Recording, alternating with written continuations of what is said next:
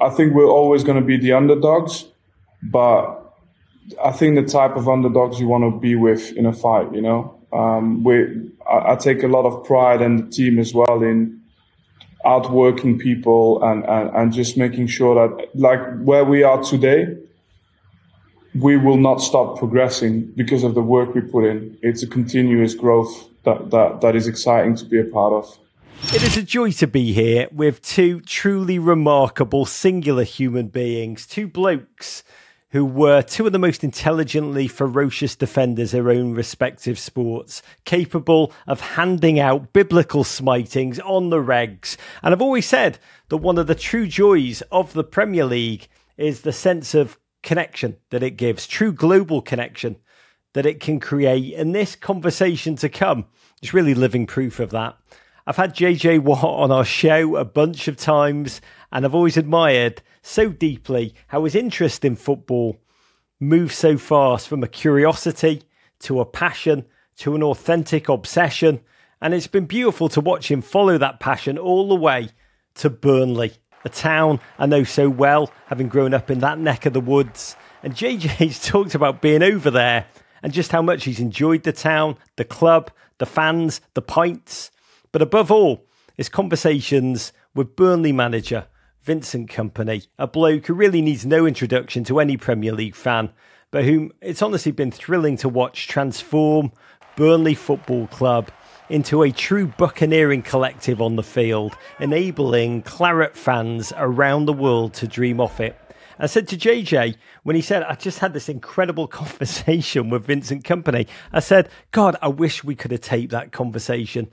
And well, here we are, without further ado, to listen in to them talking about leadership, management, and who makes the best black pudding in Lancashire. It's great to see you, gents, Vince and JJ. We'll get into it. I appreciate you taking the time. I mean, obviously, this is a big American audience here, and we're going to try and introduce them to Burnley and teach them a little bit about Burnley. But more importantly, I want to also just sit down and have a conversation and ask some questions that I think I would be interested to know if I was a fan, and also questions that as when I was a player, what I would want to have asked. So I want to start out with a little bit of Burnley and just when you were a player, what did you think of Burnley? And now that you're a manager, what is different in what you think about it? Let's put it this way. It had the perception of being a place where you didn't necessarily want it to go too often. You know, you go play your game, it's once a year, and it's a little bit like a trip to the dentist. You know, you go there, but you don't necessarily, you know, you're not going to enjoy it. And it was always a club that had this reputation of definitely overachieving. I don't think for many years that many people thought they belonged in the Premier League. But it was a very particular club, very, very segregated from the rest of the Premier League, if you like. And times change. I think when I got there, the feeling I got was very different when I got there as a manager from what I had in terms of perception. It was a very open club with very good staff, very good players, just very good people in general. And everything was there in terms of the environment, the infrastructure even, to develop, to become better, to try and be the best. And I found that really exciting. And I always decided that I was going to make my next move as a coach, as a manager, to associate with good people. And I found that straight away, and that's been the reason why I think it just took off like this. Yeah. How have you found that, obviously being a player myself and not having transitioned to coaching or managing, how have you found the transition? What is the number one biggest thing that's you didn't know before you were manager that surprised you? I think I prepared really well, so I wasn't really surprised. You know, I think maybe what surprised me the most, I would say, though, or I was prepared for it, but it still caught me by surprise. It was how much of an influence the outside world has on your job and the quality of your job. You're not as much in control as you are when you are a player. When you're a player, you know that when you've had a bad moment, if you keep your head down, in your case, maybe the next tackle could be the one that changes everything. And in my case, it could be a goal, it could be a tackle as well. And you're in control. You just got to be in control of your emotions and you can take care of stuff. When you're a manager, you don't take care of anything when the game is is going. I mean, yes, you change your tactics, you make substitutions, but you kind of let the JJ Watt and the Vincent Kompany of your team take care of the rest, right? When we're managers and coaches, we're really there to almost assist players in their development. And the thing we have to take a lot of pride in is if a group of players with us develops quicker than with someone else and gets better. And results will come from that. So the results is definitely something we aim for every game, but success happens after behavior for success, right? But you're not surrounded with people all the time in football. And Burnley is very different in that sense, but you're not, because you'll understand this, but you're not surrounded with people who have a lot of understanding of the work that goes into it and the time that you need and the ideas that you have, and can judge you on the quality of your ideas as opposed to just the outcome on one game, you know? That's fascinating to me, because that's the one thing that I would imagine is so difficult. When you're playing, you control it. You can do it, but when you're managing, you don't. So how do you handle that? Because let's say you're playing poorly as a player. I can work harder. I can go in the gym. I can train harder. I can do those things. As a manager, you have to try and pull that out of your players. How do you handle that when the team isn't performing how you want them to, or a certain player isn't performing? How do you handle that emotion of saying, just getting through to them and saying, I need you to do better?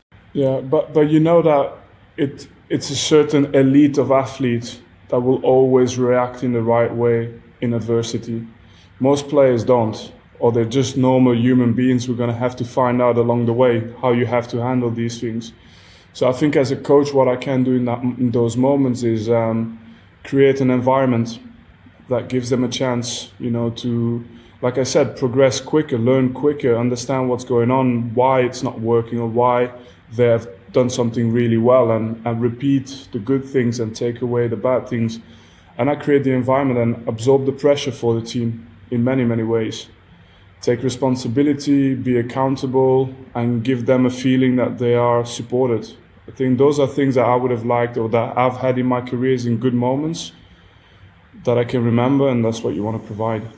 Yeah, you talked a little bit about the outside perceptions and the media and the supporters. That's one of those things that I think America and England do have slightly differently. We have a lot of fantasy football owners who are yelling at us about not getting enough points for their team. I do think that the British media is very, very hard, and the supporters are very, very hard on the players and the coaches in many ways. Do you think that there's a difference there? And do you think that now that you're a manager, is the media pressure different than when you were a player? I don't know. I feel that we learn to handle it as well. So I've never known anything different. So in my mind, that's kind of the norm. You have to condition yourself to be able to maneuver in that world. But I think the big thing for me is I do keep a discipline of not letting myself get dragged into any of it, because I know last year you win the league with 101 points, but as we're winning, as we're progressing, as we're getting all the praise, I'm 3 or 4 months already prepared for what will come if we lose the first 3 games, which happened. But it's been 6 months that I've been in my head prepared for, like, okay, and you know, then the bubble bursts a little bit, and you've got to stay calm, and and the main thing is that you keep the group in check, make sure the group believes, make sure the group works hard, make sure the group doesn't get involved in anything from the outside. And that's what we do. And then, you know, as well, then come the victories. It's a matter of time. So how do you handle that right now with the guys when you're giving your team talks or where you're at practice? How do you keep them up, keep them motivated without wearing them thin and saying the same message over and over? Obviously, as you go through a tough stretch, but knowing that you have to keep them motivated to keep them going. I think you prepare it long before. I think your first day of preseason. Even I remember when we won the championship last year, I think I was already talking about how we would behave when things got more difficult. Because the level is, you can't compare the level. It's the toughest league in the world, not by a little bit of a distance, but by the gap is massive it's like the difference between the Premier League and the other leagues is getting, anyway, it's bigger than I've ever known it. And the same is for the difference between Championship and Premier League. So you prepare them way before. And then I talk a lot about cycles. So the leagues in England, every year you get relegated if you don't finish above a certain threshold. But in reality, okay, those are the rules of English football, but we have to look at it in cycles. I think in 3 years' time, if we manage to get through this season, then the next season, I think there's a 3-year cycle for us where I don't think anyone can imagine how high we can finish. Yes, we have to get through the short term. You can't escape in England. There's consequences. But believe we can do the short term, and if we take care of the short term, then I think our team has got more to offer than people can imagine. One of the questions I wanted to ask is about the European schedule. I mean, obviously, coming from the NFL, we play 17 games in a season. The schedule that you guys have basically gives you 1 month off a year, and then the whole year you're in it. Yeah, that's if you're lucky. Yeah, exactly. And if you have a manager that does 2 preseasons, you also, it's tough sledding. But do you like that constant scheduling? Do you think there is too much for some teams, especially at the top? Do you think that causes injuries? How do you feel about it? I think for us it's okay, but for having played at the very top, I think there it can get a little bit too much, I remember going almost 2 years without a holiday. Nothing. I mean, not even holiday like on the beach, just time off. 2 years. And that was because we finished the league, won the league, then we had to go to the World Cup and we played semi-finals of the World Cup and finished on... and then a week later, we had to play what is called the Community Shield, which is the winner of the FA Cup in England and the winner of the Premier League. And then you go again. And then by the end of it, you've had 5 or 6 days off. And you go into the very first game of the next season. Crazy. It's crazy. Yeah.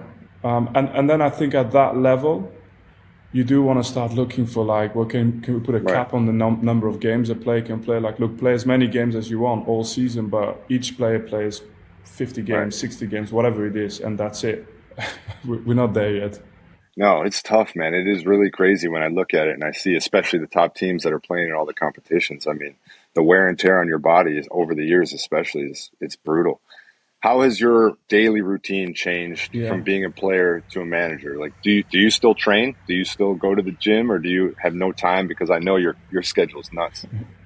I try as much. I trained today, but it's because we have a day off. I think other than that, no, you can't compare. I think because the kids go to school, I try and be there a little bit in the morning. But even then, you can't call it quality time. It's just presence. And around 7 o'clock, I jump in a car. I have a friend and colleague who drives me to the club, so I get about an hour. I start at 7 o'clock on my laptop, and I can finish anytime. Sometimes it's just ridiculous hours. It's until bedtime, but I love what I'm doing, so I don't complain about it, and I try to make the most of these little gaps that I have where I can spend time with the family. But it's football and family. That's it. Does Bellers work out more, or you? Training, working out, Bellers. He looks like it. They almost released him on the fourth official at the Man City match when I was there, and I was ready to back him up. He's like a dog on the sideline. Yeah, I love that guy. Yeah. But he's such a calm version of what he used to be as a player. Trust me, he's very calm now, and he's guiding a lot of players through similar situations as he's been through as a player. The one thing I love about Turf Moor is how close that we get to sit to the pitch and right behind you in the team. And so I have 2 questions from my perch on the pitch. Number 1, who and how do you decide your match day outfits? I notice you've gone with the blazer sometimes, you've gone with the training kit sometimes. How do you decide? I don't. I'm last minute. I'm really bad for that. Because I'm thinking of the team, I'm thinking of the tactics, I'm thinking of, putting everything together for training sessions and whatever comes with the job. And then there's a moment where I get a tap on the shoulder and it's like, don't forget this. And then I'm like, oh, right, I scramble whatever I can find, usually too much. And about sometimes, half an hour before the game, I kind of see what I brought. It's really bad. And you'd expect more of a Premier League manager, but I thought there was more thought because I noticed like the Blazer last year transitioned into the training kit, and then I managed to fool you then.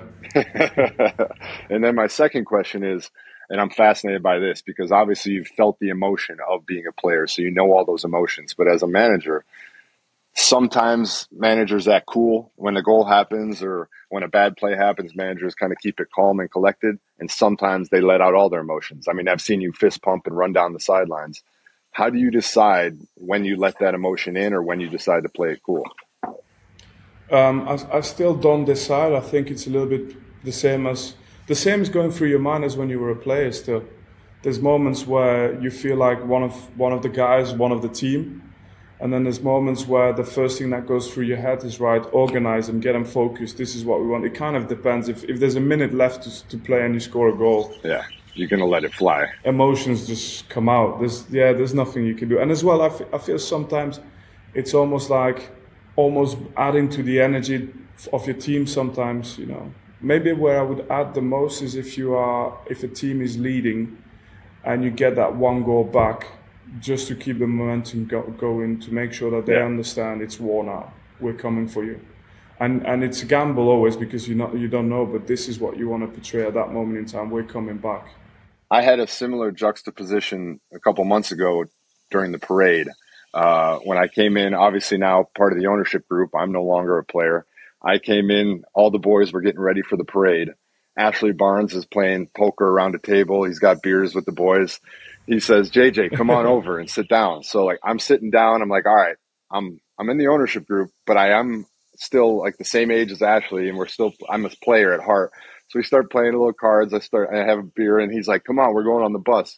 And so we get on the bus to go to the parade, and I'm sitting here like, all right, am I supposed to be enjoying this and having fun, or am I not supposed to? But just like, those are the moments that make it so special. Like that day, that parade, everything about that you could tell that team was so special. And what you guys created last year, that had to be a special environment with that group. Yeah. And you know what? I said to the guys, I've been lucky to be associated to many successful teams. But yeah, the perfect season happened maybe once or twice in your career. That's if you're lucky. That season where and that's if you're very lucky. I was thinking at 29, 30, I'm never going to experience it. And it's only in my 30s that I had my first and second season where I was like, we're on top of the world. We are dominating this. And we had this feeling at our level. And I said to the guys, I said, you're not going to appreciate how rare this is in your career. And make sure that you keep your standards as high as you can until the last game of the season to finish it off the way you started this. It'll take time before any of us have this again. That's the nature of this game. It's so competitive. We've talked tactics a little bit before. We've had conversations. We've watched film, that's my favorite thing. That was an incredible experience doing that. Is there anything from the NFL, from other leagues, whether it's rugby, whether it's tennis, golf, is there anything that you've taken that really you think has helped, or is there anything you think you still want to learn that could help in the Premier League? Yeah, plenty I still want to learn, but attention to detail, hours of education for the players. I think you put in a lot more time in the classroom, like you would say, than we do. I think there's other things that are really healthy in football that we need to keep, but I definitely think that we got another layer of levels to come when it comes to players dedicating the day to the profession. But it's difficult when you only have 6 days off in a year, right? Something's got to give. So your typical day for a player, how long physically are they in the building? I'd say on a big day, they would come in between 10 to 4, and that's a big day. Yeah, 10 to 4. But the reason being as well is like, there's only so many hours we can put them on a pitch. the bodies can't take, that's literally what it is. And then we need to make sure they eat well. We need to make sure they stay disciplined when they go to bed at the right time so that they come back in fresh the next day and they can benefit from the work they did the day before. That's part of the job as well. That's a very tough thing to balance, is maximizing everything, but also giving them enough rest. And that's very tough. I was in the Texans facility yesterday and I was talking to my coaches about their schedule. And So they're in from about 6 a.m. and then the players leave about 4:30 p.m. So it's a full day on like a Wednesday, Thursday in the season, which is obviously very different. The preseason. So if you talk about the off season, we might go longer. Like if you go on training camp or something, we can add loads of things. Talks with specialists. Sleep specialists, nutritionists. There's loads of little workshops you can bolt onto a day. But on a normal week, I think balance is more important than anything, because you can't. The weekend, your match is the most important. All right, before we wrap it up, I have some quick questions I want to ask. This is more just fun, silly shit that I want to know personally. I know you speak like 7 languages. Rank them 1 to 7 in the most fluent to least fluent. Yeah, so I speak 5. I probably understand another 2 on top of it. So most fluent, I'm supposed to be most fluent in French, but English is coming very close. Wait, you're better at French? That's what I spoke at home, so I hope I am. I didn't put that together. I'm an idiot. Yeah, but I'm extremely fluent in Dutch as well. So the thing that happens when you grow up in Brussels, I spoke French at home, and I went to school in Dutch. So go figure that out. So my writing and reading is better in Dutch, but my speaking is better in French. So do you still speak Dutch better than English because you also had to read and write it, or is Dutch behind English? Yeah, the ranking's changing now. I think English might just creep ahead of Dutch now. That's incredible. That's extremely difficult for a child to be learning all that. But they also say that's the best time to possibly learn it. So, all right, what's after those 3? So after that comes German. Fine, full understanding and pretty fluent. It says 80%. But then comes about 3 languages that I say it's the type of language where you say if you put me 3 months in that country, I will speak it. And it's Italian, Spanish, and Portuguese. But I need 3 months, and then I'll be there with those languages. Fascinating. All right, the one food that I have to try when I'm in England. You've had Sunday dinner, right? Sunday roast. Yes, I have. I love Sunday roast. I love that. It's simple, but just beef, Yorkshire pudding, big baked potatoes, whatever. So no, that's a nice tradition that I like. I need protein. I've learned in England that it's hard for me to get enough protein. Look, I'm still Belgian, so I think we're allowed to criticize English food a little bit. You're jumping ahead to my next question, which is what's the one Belgian food I have to try? I like something very simple. We do like something as a start, which is mushrooms on toast. But the way they do it is with butter and garlic, and it's nicely done. And simple things are done very well in Belgium. Are you proud of this is a very American question. I apologize. Are you proud of the Belgian waffle? And do they eat Belgian waffles in Belgium, or is that just an Americanized thing? No. We eat a lot of waffles in Belgium, and we have very different types of waffles as well. And we're very proud of it, yeah. So it's something I could have named as well, Belgian waffles, chocolate beer. Very proud of it. What are the different kind of waffles? I'm fascinated. So there's waffles from Liège, which is like a city in Belgium. There's waffles from Brussels, and one is more thick and sugary. The other one is more like, I don't know which one you've been eating in the fancy restaurants you go through. Oh yeah, real fancy. No, I make them myself at the Holiday Inn. You can flip them over with the thing, and it does it itself. If it's a little bit more chewy and buttery, it's from Liège, and if it's a little bit more dry, it's from Brussels. I'm gonna come to Belgium sometime, and we're gonna do a waffle tour. That's gonna be our next show together. Exactly. Favorite European candy? Just the simple, the strawberry ones. It's Haribo, literally. Those Haribo strawberries. I could eat, packs and packs of it. All right. Favorite drink? Can it be alcoholic? Oh yeah. I think that's the thing. I like triple Carmelite. It's like a beer from Belgium. Just it's. All right. I'm gonna add that to my list. Have you tried a Benny and Hot? I have smelled it.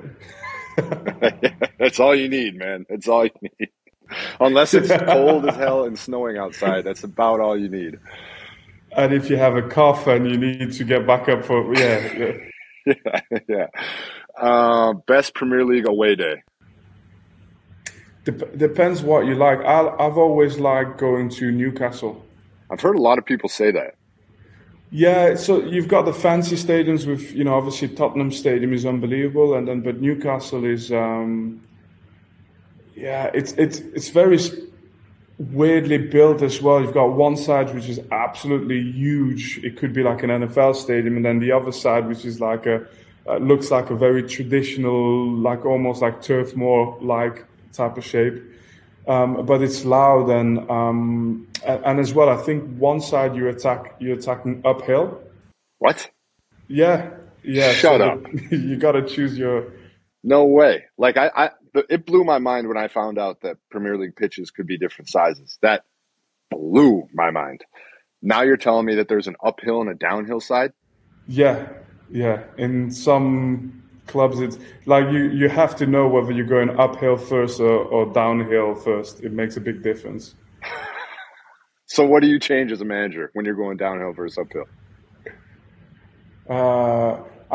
For some reason, I remember always second half going uphill. But for me, when I was at Man City, we've had some strong teams, so we've had some very good away days there, and it's just been. But it can be a tough place and windy as well. So what do you like if we're going downhill? Do you tell Trafford, hey, you got to take a little bit off of this one, otherwise it's going to roll all the way out? No, because it doesn't do as much. It's more the running. So if you finish going downhill, if you have momentum, I got to go to St. James Park. I have to see this. I have to see this in person. Yeah. Look, they have a lot of money now, so they might have fixed it. Yeah, flattened it out. Yeah, but you had everything. You used to have pitchers who used to curve to let the water off. Yeah, the Chiefs have that. That's an NFL thing too. Best changing room in the Premier League. Tottenham. It's like they're made for Beyonce and the superstars that are coming for the concerts. Beautiful. What is the worst? Is it our own, the away one? No. Luton Town. Yeah, and nothing comes close. I'm so mad I missed that game because I was scheduled to be at that one and then it got postponed. I don't think you would fit in the stadium, JJ. I was going to climb over the rooftops and come in. That's what I love about England as well. I think Luton are everything as well that makes the Premier League different. It's you go to Tottenham and then you go to Luton, and you might as well be in a different sport. And for us, it was nice experiencing all these stadiums last season as well. So you say that's obviously the worst. I'm assuming it's just tiny. You couldn't fit in there. Yeah, but you like, to me as well, it's a character test for the players. It's like, do not dare to complain. Get on with it. Embrace it. And if anything, like, make it something, make it your strength when you go out there. That's a big thing for me. And then the last thing before I let you go, and I appreciate this very much. This has been great. If you're talking to a new Premier League fan in America, and you're trying to convince them why Burnley. Obviously, that's kind of my whole job with this club is to bring on new Premier League fans and bring them to Burnley. What would you say as to why they should support Burnley? First of all, hardworking, good people that are not afraid to push boundaries. And I think we're always going to be the underdogs, but I think the type of underdogs you want to be with in a fight, I take a lot of pride in the team as well in outworking people and just making sure that, like, where we are today, we will not stop progressing because of the work we put in. It's a continuous growth that is exciting to be a part of. Listen to the full version of this podcast and all our podcasts wherever you get your pods. But first, subscribe here for more Men in Blazers videos and courage.